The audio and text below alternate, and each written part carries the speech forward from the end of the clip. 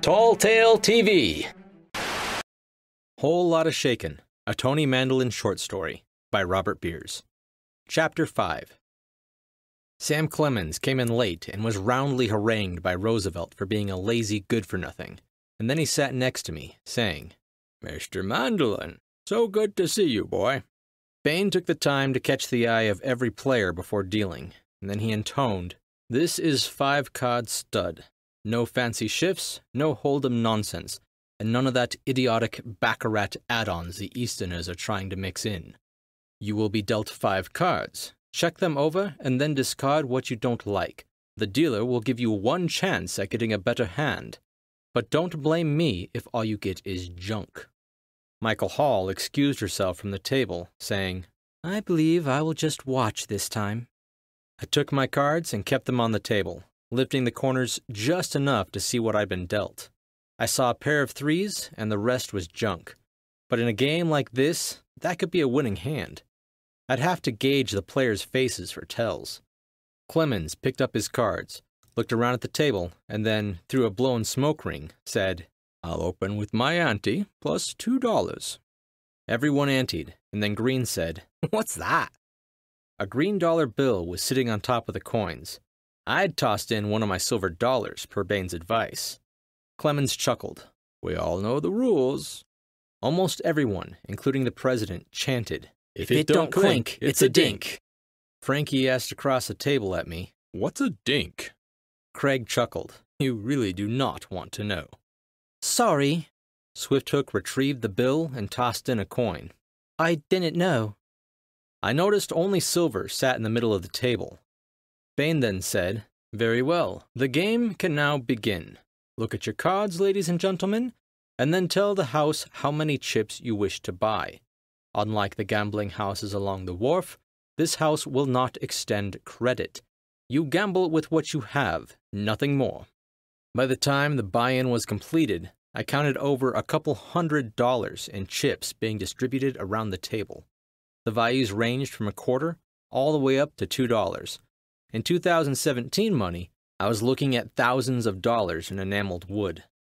Bain said, "Mr. Clemens has opened with $2. Mr. Mandolin, you are next. You may match or fold. What is your choice?" Now, I'd played my share of poker in a variety of styles, but this type was new, and I kind of liked it. I had the feeling it was Bain's own take on the game, and in acting as host, he kept the game moving as well as reducing the threat of a temper tantrum. I tossed in a $2 chip, more curious than anything else. "Miss Swifthook?" She placed her cards on the table. I thought she was folding, but she said, "I will add $1 to Mr. Clemens' bet." Roosevelt chuckled. "Ladies and gentlemen, we have a shark in our waters." Bain smiled and said, "Lord Harris, that makes it $3 for you to stay." Harris smiled and put his cards on the table. "Not even the esteemed Admiral Dewey could save this vessel." "So," Bain murmured, "Mr. Jackson, match, raise, or fold?" Frankie slid a $2 and a $1 chip across the table. "I'm in," he rumbled.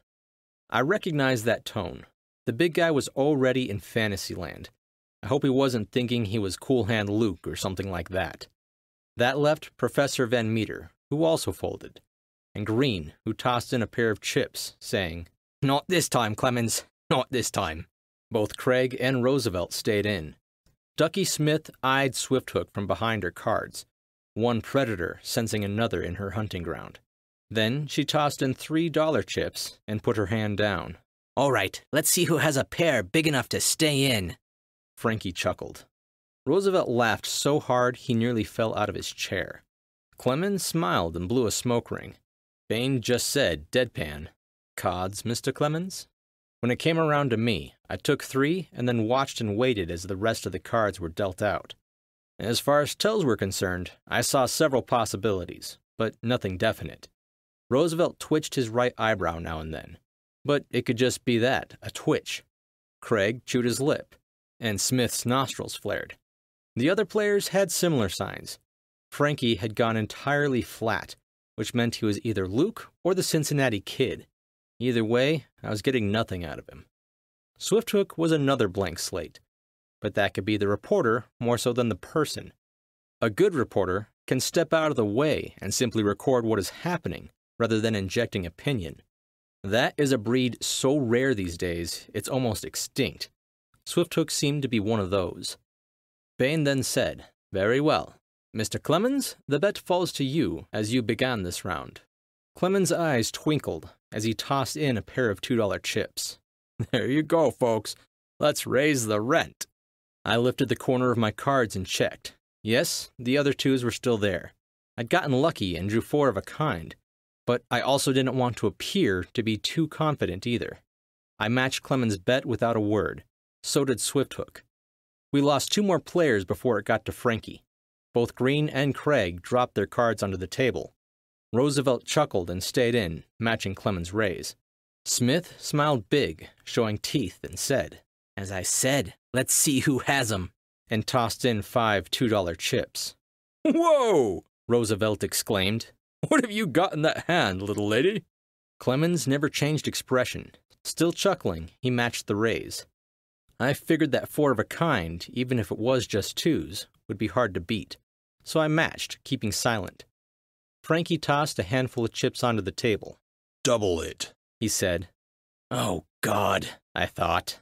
"He's gone Cool Hand Luke on me." Michael Hall purred.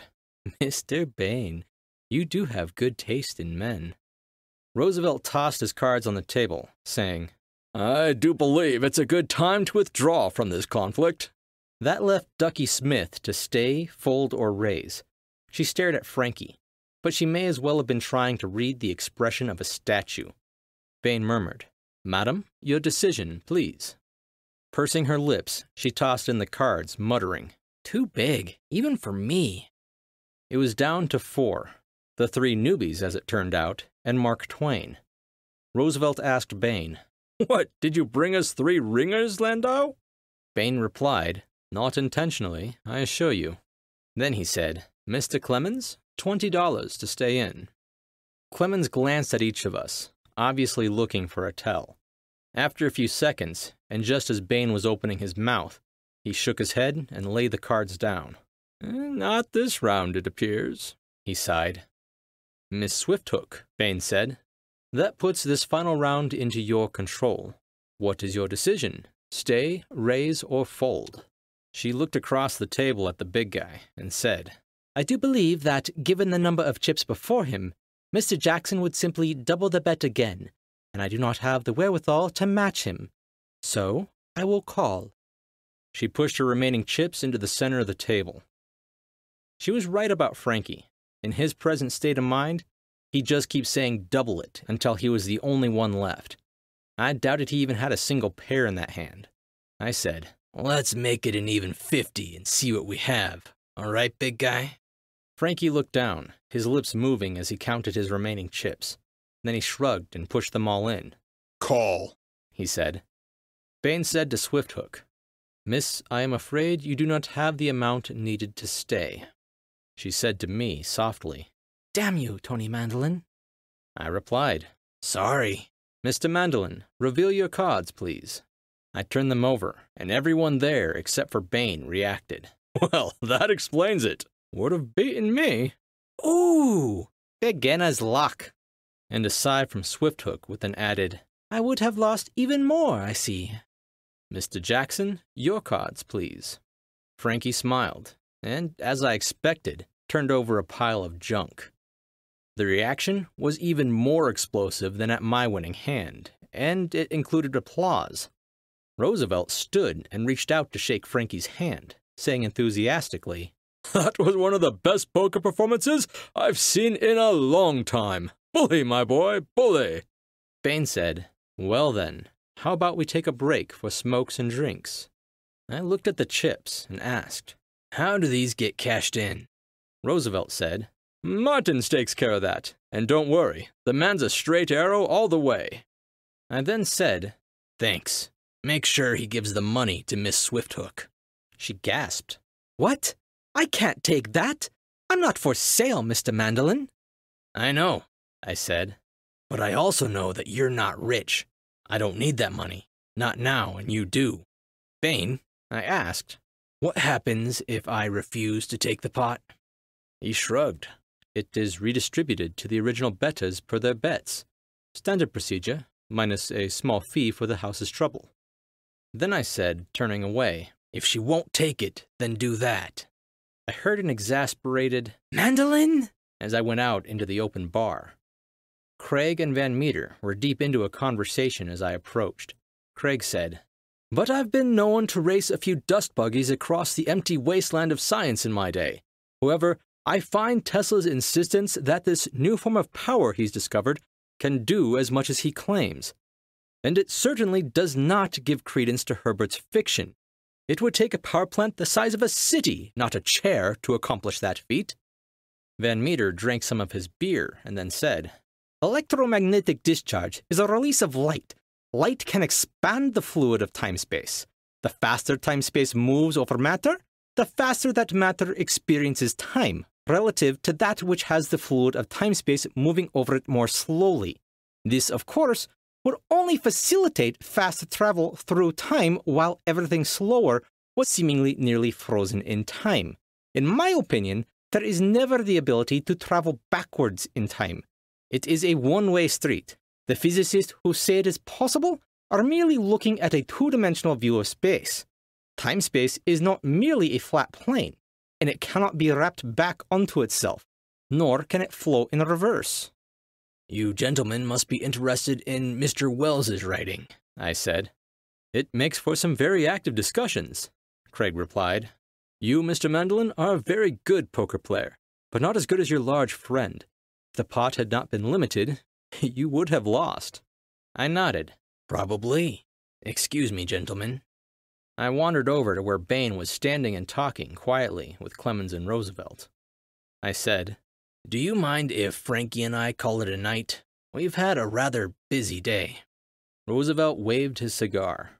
"No, not at all. Very glad to have met you, my boy. Don't be a stranger." Frankie came over, his eyes just a bit wild. "Mr. President, again, sir, it is a real honor." Roosevelt cut him off, saying, "Mr. Jackson, it is I who should be honored. Would you object if I had our photographer take a photo of the two of us, for history's sake?" Frankie's mouth worked, and then he managed to get out. I don't know what to say. I mean... "I believe that is a yes, Mr. President," I translated. "Bully!" Frankie was over the moon as we rode the elevator back down to the 5th floor. "I can't believe it," he said for about the 7th time. "I simply cannot believe it." I said, "You do know you won't be able to tell anyone about this," I reminded him. "Oh, I am going to tell someone," he stated. "Frankie," I began. "Greystoke," he said. "I'll tell Greystoke, and I know he won't blab." Whole Lotta Shakin is a short story by Robert Lee Beers, author of the Tony Mandolin Mysteries, the best unknown supernatural mystery series on the planet. The Tony Mandolin Mysteries take place in and around today's San Francisco, and in style are a mashup of Nero Wolfe, Harry Dresden, and the Vimes novels of the immortal Sir Terry Pratchett. There are 7 finished novels in the series, an 8th in the works, and several short stories offered for free on Kindle Unlimited. If you go to asmbeers.wixsite.com/RobertLeeBeers, everything is there and more. Hey guys, so in the next couple of weeks I might be implementing a couple of changes to my format here. Just didn't want you guys to be caught off guard when it happens. But don't worry, the stories aren't going anywhere. Just make sure to subscribe so you don't miss it. I'm Chris Herron, and that's it for today's Tall Tale TV.